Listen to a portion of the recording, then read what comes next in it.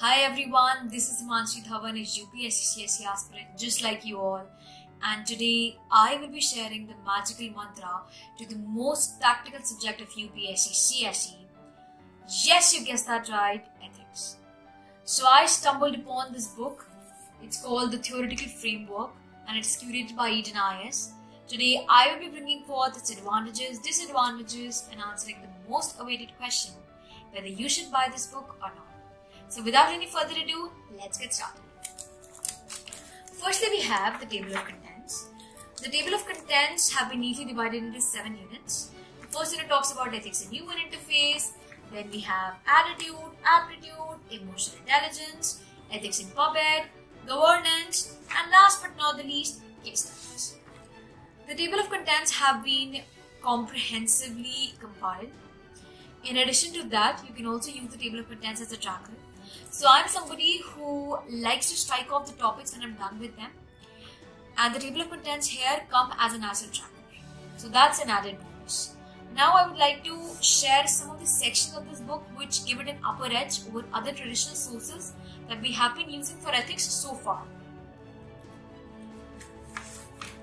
There is this topic, it's called the categorical imperative. So for all those who don't know what is categorical imperative, it was a theory which was propounded by Immanuel Kant back in the 18th century. Now this topic has been barely touched by any of the traditional sources. However, this book describes this topic in great detail. It reads, according to Kant, morality must be based on categorical imperative. This categorical imperative is the central philosophical concept in the deontological moral philosophy. It has 3 different formulations. Kant claims that all 3 do in fact say the same thing, but it is currently disputed whether this is true.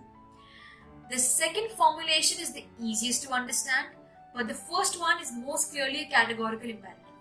And then it lists the all 3 formulations. Now, the sources I've been referring to so far, they simply try the level best to baffle you. However, here it has been lucidly given that the first formulation is a true epitome of categorical imperative and the second one is easy to understand.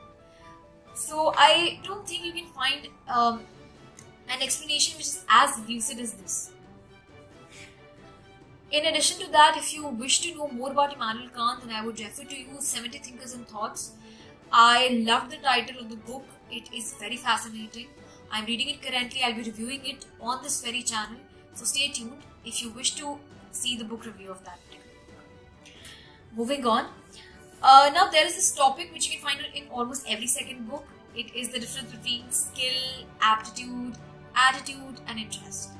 So these 3 key differences, skill and aptitude, interest and aptitude, and attitude and aptitude, have been covered in a very elaborated manner in almost all the books, but I haven't come across an elaborated version until I read it here.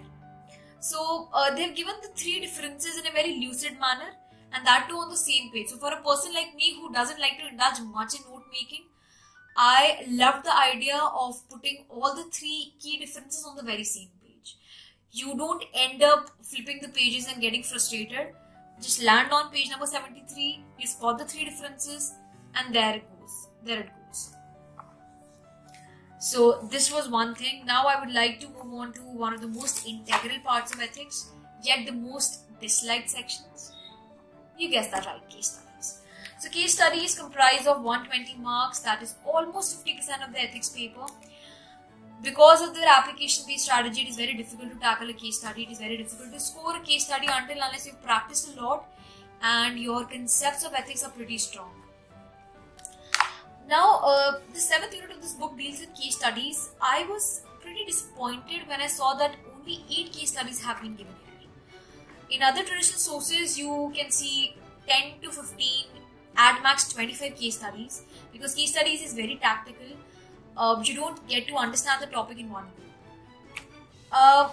However, when I went through the solutions, I realized why they have restricted the number of case studies to 8. So, let me read the first question for you. The first question here talks about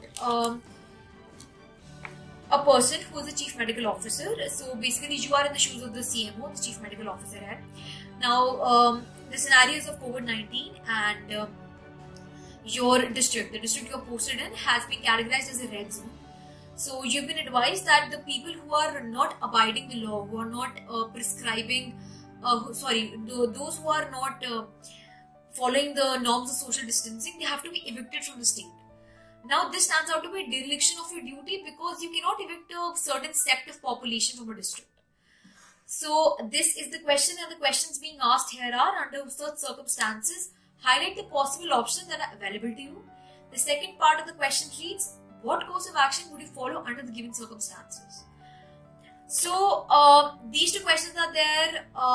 250 worded answer is required. 20 marks. I love the way they have actually summarized the entire answer. So Roy sir, who actually teaches ethics at EdenIAS, he explicitly says that there are multiple ways to approach a case study. However, one of the easiest and the best ways is to follow the 10-step generic approach. If you don't know what is the 10-step generic approach, there will be a link in the description box. You can visit that link and you can go through the entire case study writing process. It will be of great help to you. It has helped me. I hope it will help you as well. Coming back to the answer here, so there is a table given here which talks about subject matter, facts, values and stakeholders. So subject matter is nothing. You've simply read the question and you've restricted it to a genre. You've given it a topic. So here the topic reads health emergency and speedy eviction, which clearly summarizes what the entire case study is about. Moving on, we have facts. So many people actually mistake facts as something which you've already read, or true ethic concepts. But you're highly mistaken if you think that. Facts are basically statements which are actually given in the question. So here the question clearly states that the virus has actually, virus is in its blooming phase. So it clearly reads the virus has reached its community transfer phase. Social distancing norms have been flouted. State government is ordered for a speedy eviction. Allegation of targeting a section of population. So basically, the key things which are given in the question is simply jotted down in facts. Values. The next column of the table results in the underlying values of the interests of the stakeholders. So most of the aspirants get confused between interests and values.